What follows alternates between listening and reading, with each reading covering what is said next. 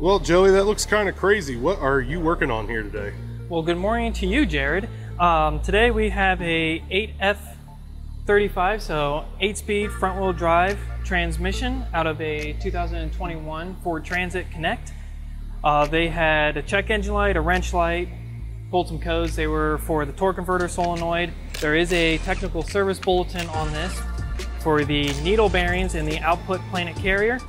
They get worn out and they cause torque converter to not operate correctly. A little bit of extra vibration on the torque converter causing you some rough shifting.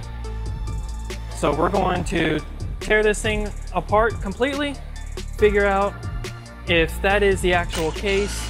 And we do have some worn clutch material, as you can see it all over on this snap ring. So we're going to go ahead and figure out which clutches we need to replace, get this thing back on the road. So for the people who might not know, Joey, explain a little bit about what a transmission does.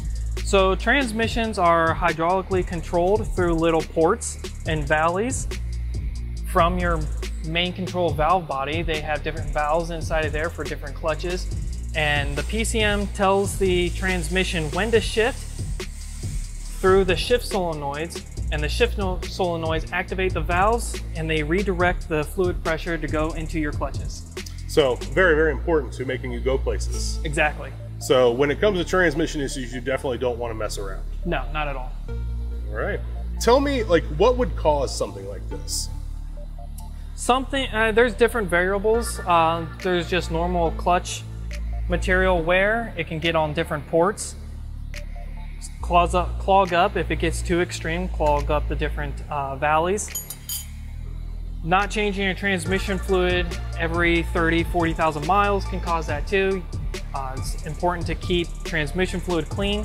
As you can see, this is all black and dirty. This vehicle, as far as I am concerned, I haven't seen any reports of a transmission fluid service done. However, this one does have over 100,000 miles on it.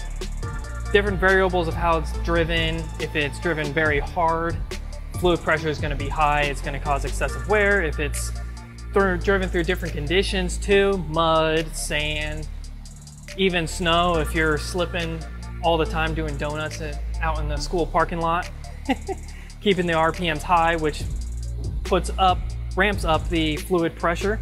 There's different variables that go into it. This is the first time I'm tearing into a 8F35 on these.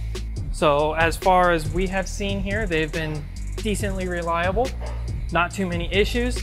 Again, just like with anything, if you take care of the vehicle, it'll take care of you. Man, thanks for sharing your Kung Fu-like knowledge today, Joey. You are welcome.